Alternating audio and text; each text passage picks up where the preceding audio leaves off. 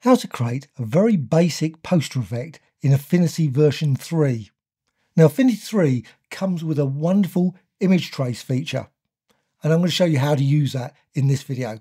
So I've got this image, and this image is quite complex and I want to simplify it. So before I start, I'm going to go over here and go to Pixel. Now I'm in the Pixel studio here. I'm going to Pixel, Filters, Blur and Gaussian. Click there. Now you have to have this selected over here. If it's not selected, it will not work. So let's just go here, set the radius. I'm going to go for something like 11. Just so you can see now, it's blurred. You don't want to blur it too much, but enough. And click apply. Once you've done that, the next thing is apply an adjustment. I'm just going to go again over here to Pixel and just down here to new adjustment layer. And then you can see you've got all these options. The one I want is threshold, just right down the bottom. So threshold, select that. And now you get this black and white image. Obviously you can tweak it if you want to go and put some colors in. Of course you can do all that sort of thing. But you can also modify the threshold. And now you see as I can change that, I'm going to maybe go for something like that. So I've set it to about 68%. Obviously you can vary it, up to you. But I'm going with that. And now go here to merge. I want to merge it. I don't want the adjustment, particularly other than the actual adjustment result. So merge, and now it's all become a single layer. What I can now do is I can use the new feature, the image trace. And you can find that over here in vector. So go to vector and down here to image trace. Real great addition to Affinity version 3, and I'm just so pleased they've added that. So image trace. Now it doesn't come with a huge amount of options, which is a pity, but it does come with edge threshold, so you can vary this. Just tweak it, change it. I'm just going to go for, say, 70%, 60%, doesn't particularly matter. Seems to be perfectly reasonable. And curve fitting, you can just vary this. If you get a result that you're not happy with, just go and do it again. I'm just going to go with this, 62 and 63. Let's just try what it gets, see what it gets. So click apply.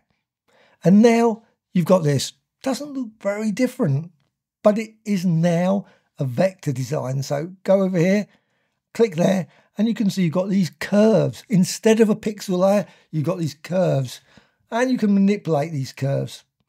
You can, of course, go through all these. You can go here to the layers. You can see you've got lots of ones. You've got a fair amount of like little curves. So if I click on one, let's just click on one. And you can see as I click on that, you can see it's in some cases very tiny. You might want to clear this up, might clean it up. But what I want is this bit here, this white bit here. And that's the big chunks of colour here. And you can see here, obviously in this case, white. So just click on the curve here. And you can see then with the move tool here, you've got the curve up here. Just click on there. And now I can set it to red. Now, of course, I can select these individual ones. So if I want, I can select that, maybe click there, and again, set it to red. And so on. You can see I could just leave it. It doesn't particularly matter. I could select them from here as well. But also what I can do, say I want this curve here, this one. Let's go here, it's black. You can see it here, predominantly black. Let's just change it. Click there, maybe go full green. Or maybe go for something like that. You can vary it, just try out different combinations. Select multiple pieces as well. So you might decide, you know what, I don't want that. Let's just undo. So let's just undo that. So you can go to back there, and maybe select different parts. So hold down the shift and select other parts of it, and then just change the colours there. Again, you've got option. Now you'll notice here you've got no colour. However, what you can do, you go down here to the shapes, you can click here and then set the colour there. You can see just by doing that, just change it, maybe go for something like that. There's a whole range of different things you can do with this. Maybe go and change this part. You can see that's selected now. Just click there and go for a green and so on. Maybe change the eye colour.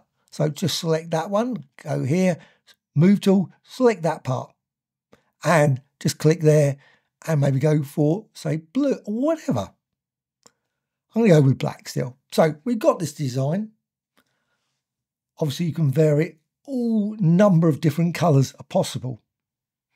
But also what you can do is you can select this. So let's just going down here to the eye, and there's the eye there.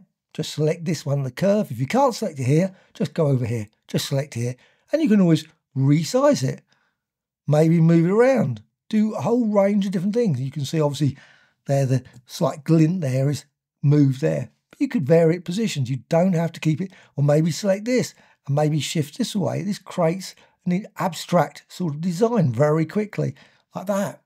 Or maybe move that down like that. Whole range of them. Maybe put a slightly different background, because you can always add to it as well. You can always then go to the rectangle tool.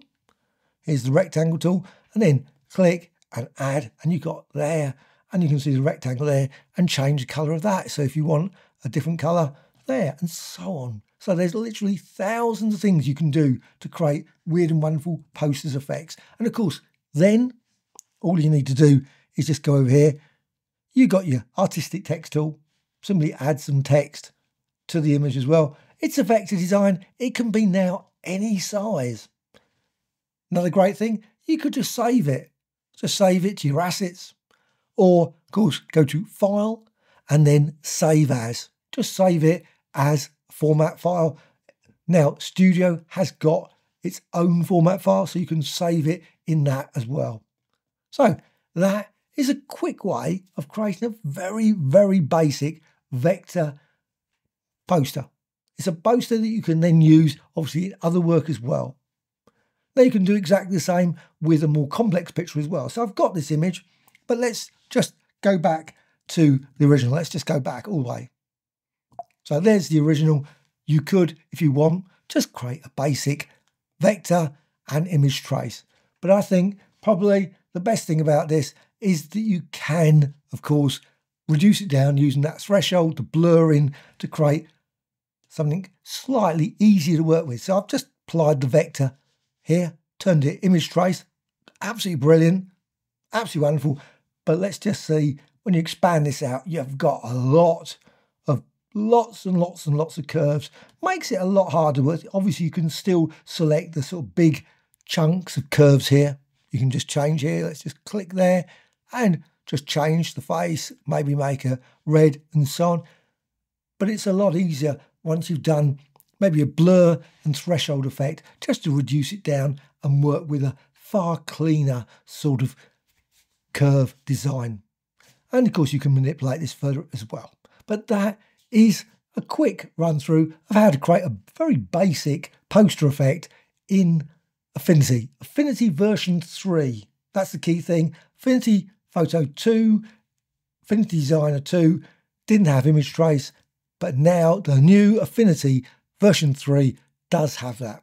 Great new feature and worth checking out. Hope you found this of interest. Any questions or thoughts, please let me know in the comments. Are you happy with the new version of Affinity? Do you find it really good? I think it's got some great features, and over the next few weeks, months, I'll be exploring more of them and putting out videos and tutorials about the features that I find. And I think there's some really great ones coming up.